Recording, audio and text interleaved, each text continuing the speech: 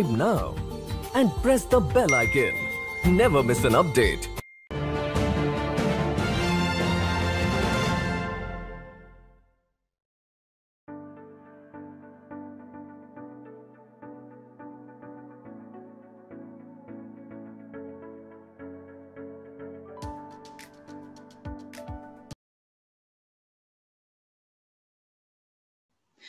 Namaste, konnichiwa. Welcome to the Nupur Tewari Show, Shakti, Women Who Fought Odds. And today too, we have another incredible woman, and she is none other than Raga Olga De Silva. And she is an author, award-winning entrepreneur, and LGBT activist. Raga, welcome to the Nupur Tewari Show.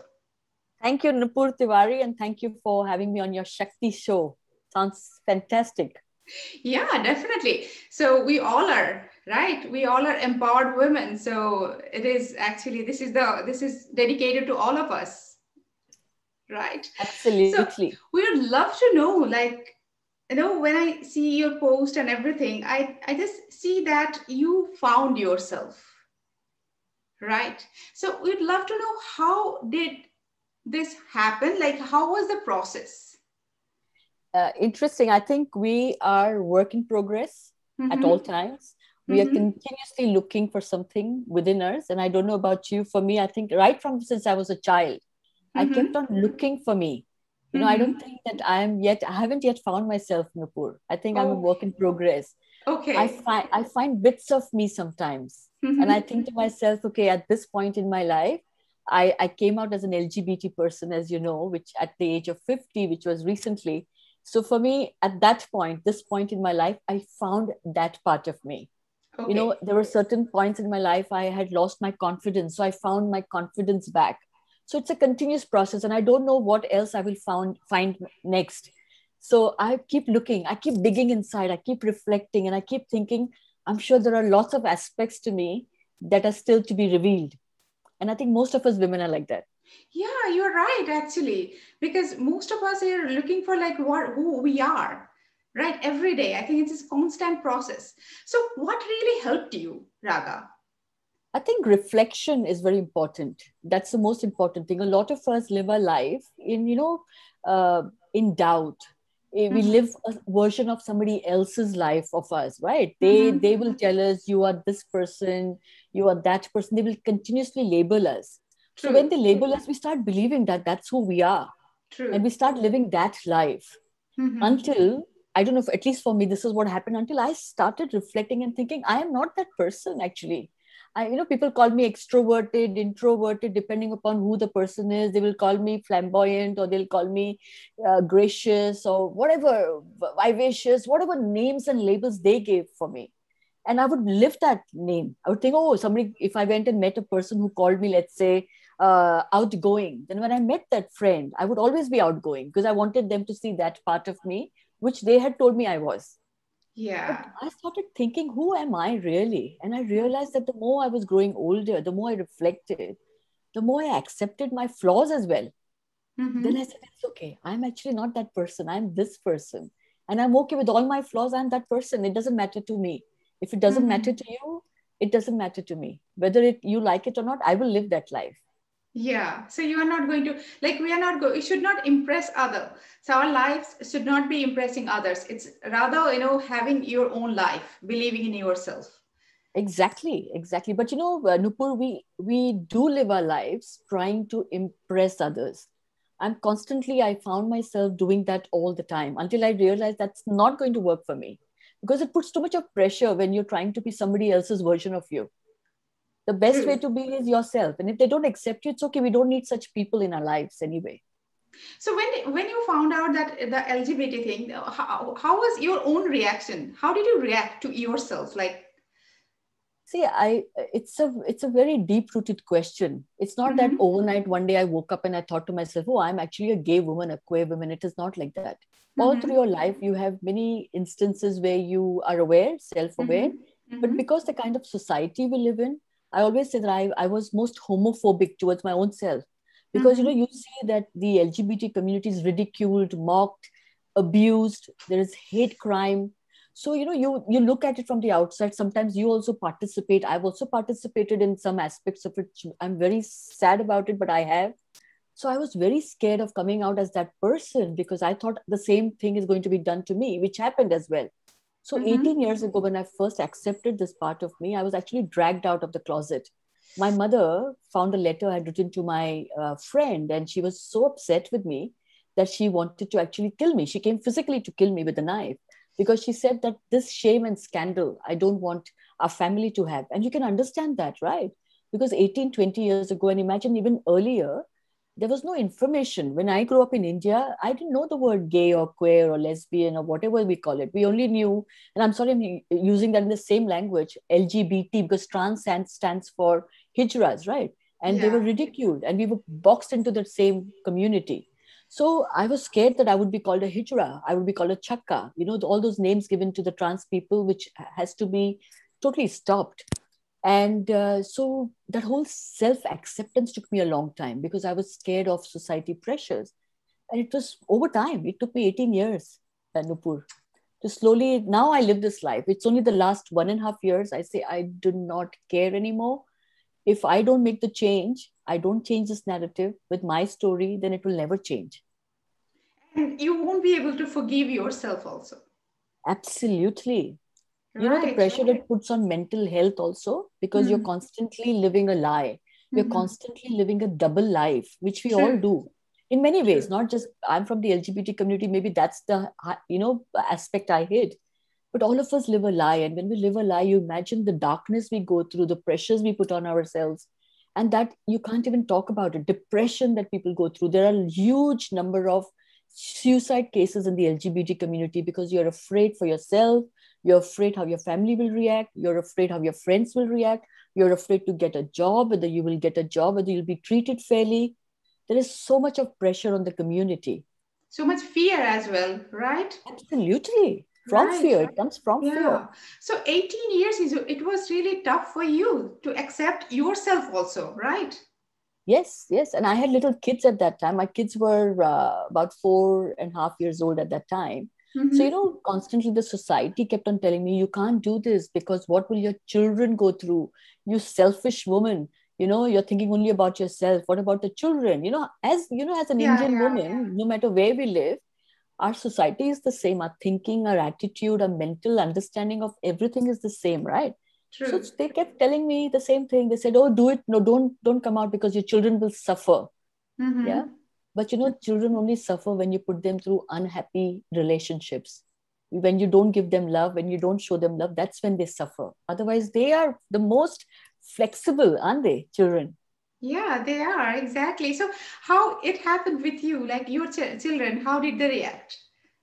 Well, they were only 4 years old. When you bring them up in a family which is absolutely not biased, no judgment, no prejudices, they grow up into beautiful human beings.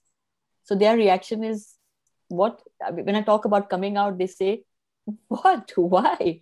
Like, why do you need to come out? This is who we are. This is your life. And they encouraged me actually to publicly go out and say that, you should, if you can change one story, one person's life, Mm-hmm. through your narrative, through your story, then I think we should do it. And that's the encouragement of my ex-husband, my children, and my partner.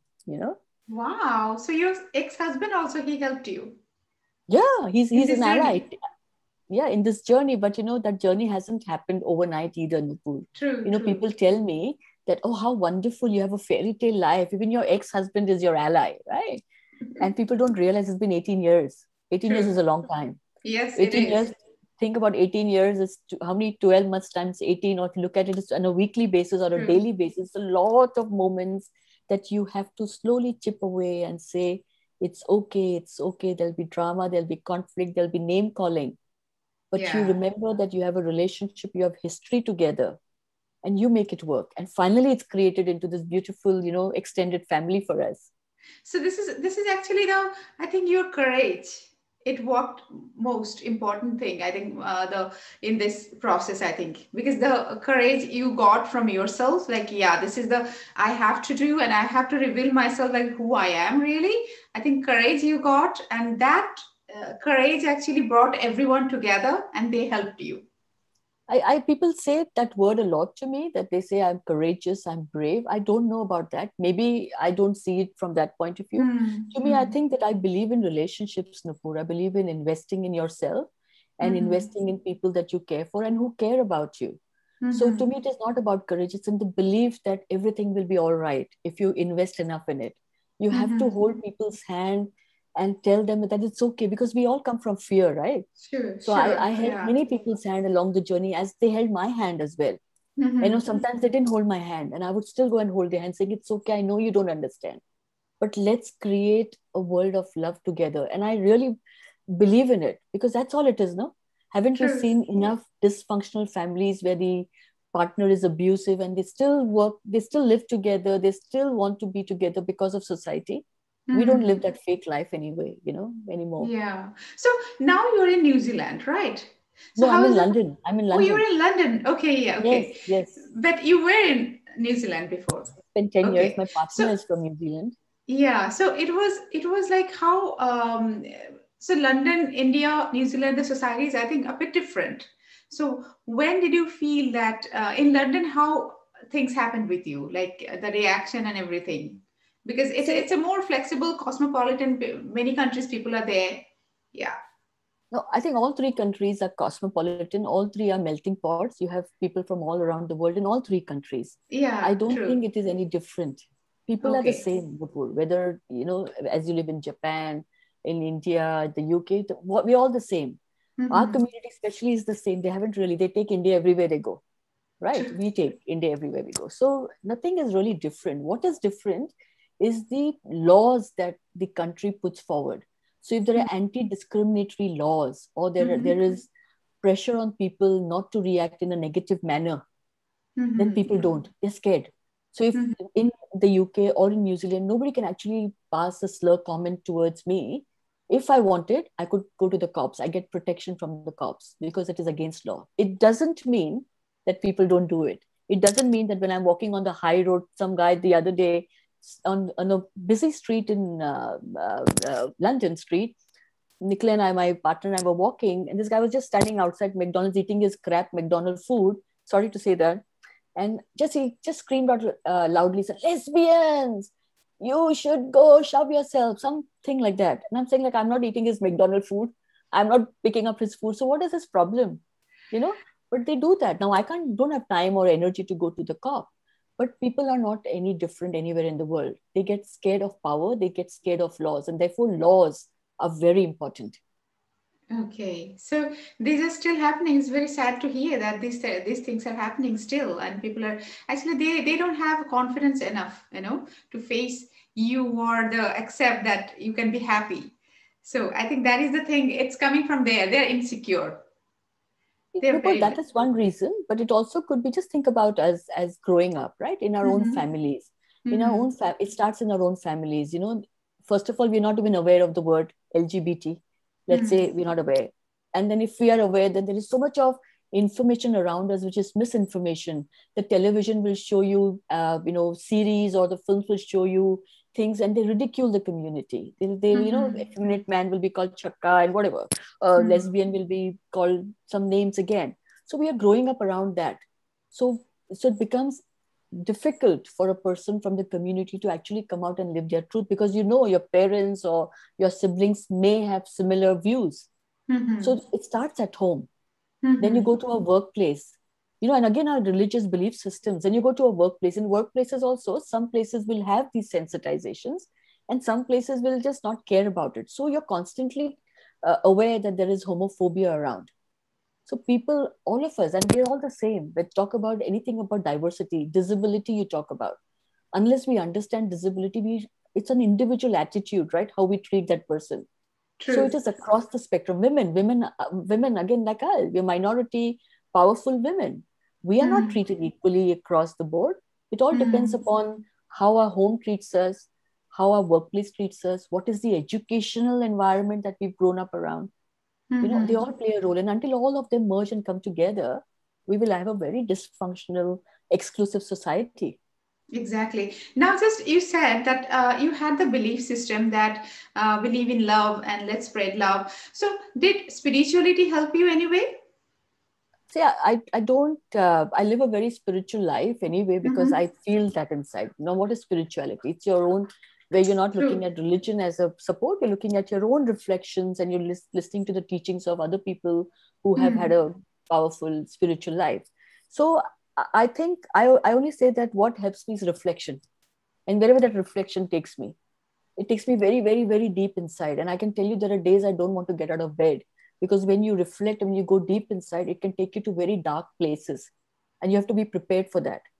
For that to happen, you have to be spiritual, because you have to believe that there is a purpose in life, and that whatever that purpose is, that you have to live that purpose no matter how much pain you go through internally. Mm-hmm.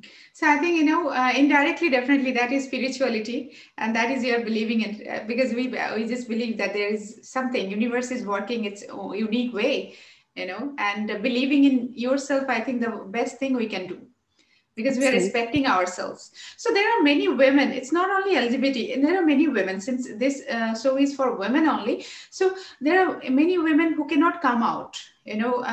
Taking their problems there. Somehow they're just adjusting at home. Somehow they're just to keep the their family united or together, whatever reason it can be. So what do you think, why they are doing that, and what would be your message for them? Sure. I think it's what we already know is patriarchy.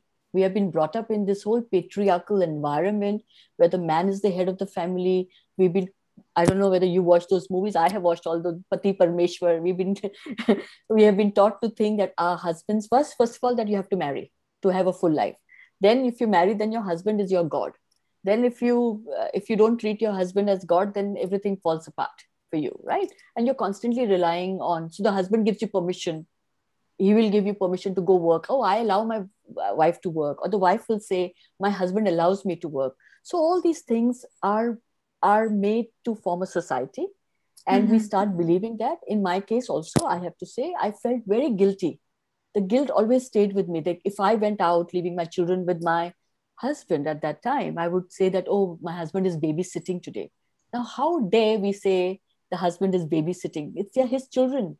Babysitter is someone you pay externally, you pay them and they look after your children. Your husband doesn't have to look after your children. So women are, we are our own problem, that we allow this to happen.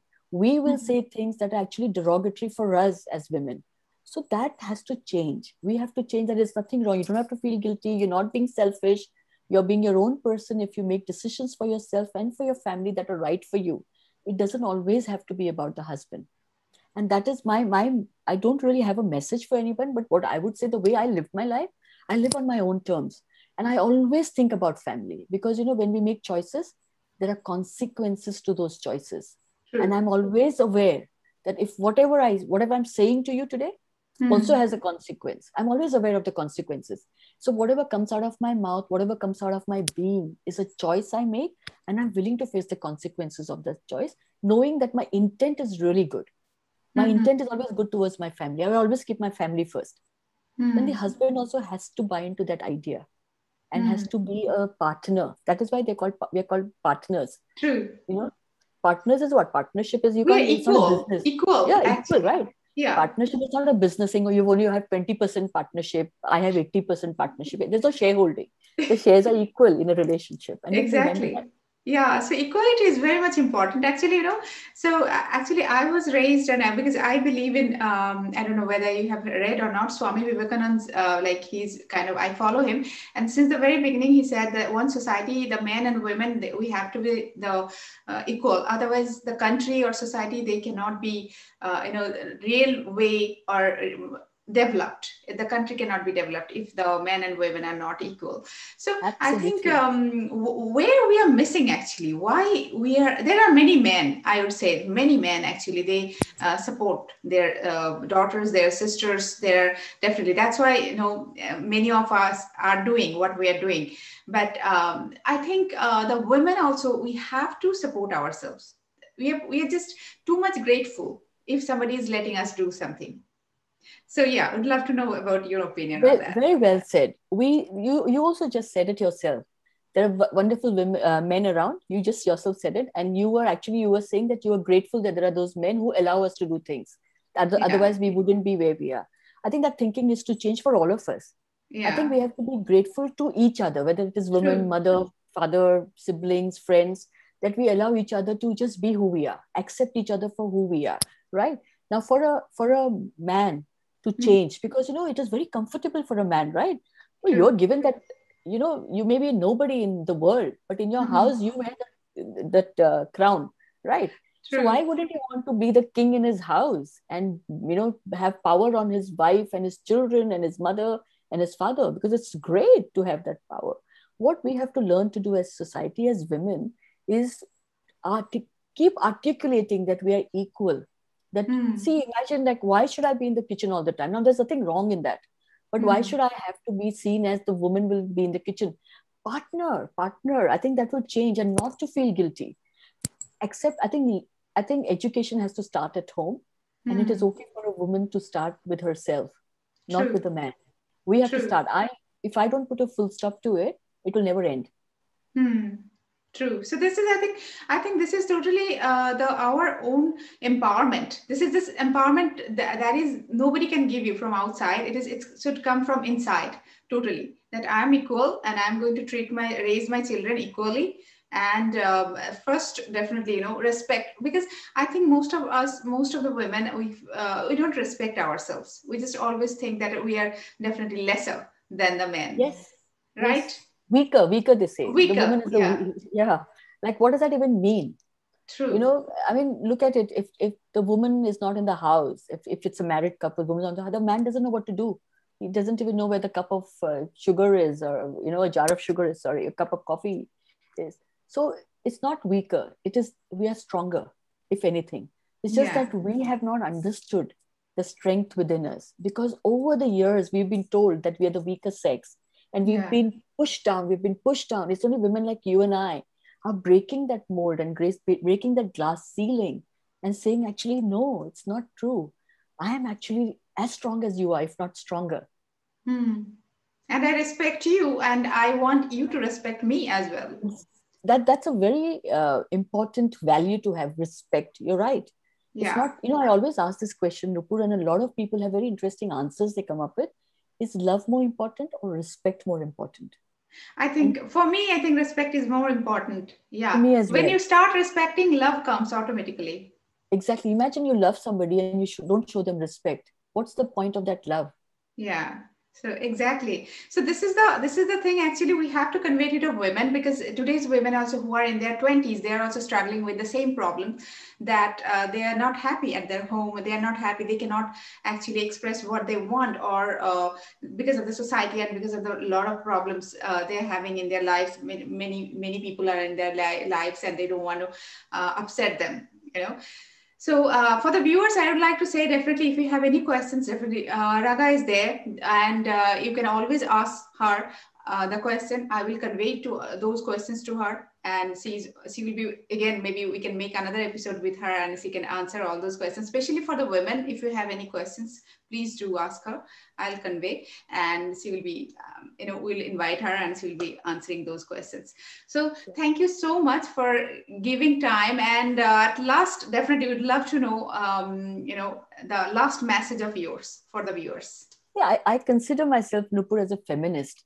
And I Mhm. believe that, as a feminist, that there are the new generation that you were talking about, the younger girls who are coming out. For them, there are lots of choices, more choices than we ever had. Because of the True. work that we have done, because of the work my generation, the generation that was preceding me, has done Hmm. a lot of work in this area. So women today can actually think of going to work. They can actually live independently. They can actually choose to marry who they want. They can actually decide not to marry if they didn't want to marry. There are Hmm. so many choices. They can decide how they want to create this beautiful family if they are married, of Hmm. equality, how they bring in respect into their lives. We didn't have that choice. We have given this choice to them on a platter.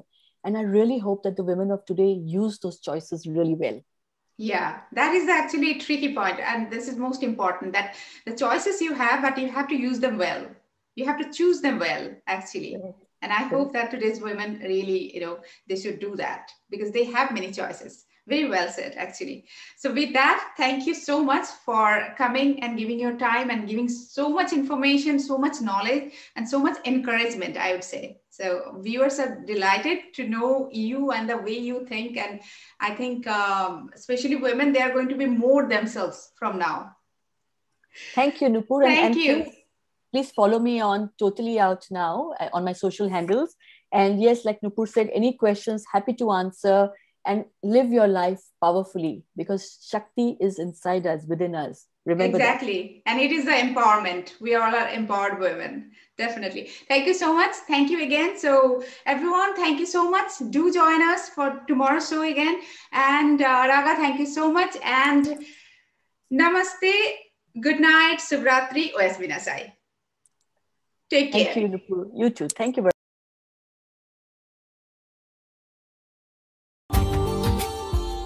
Subscribe now and press the bell icon.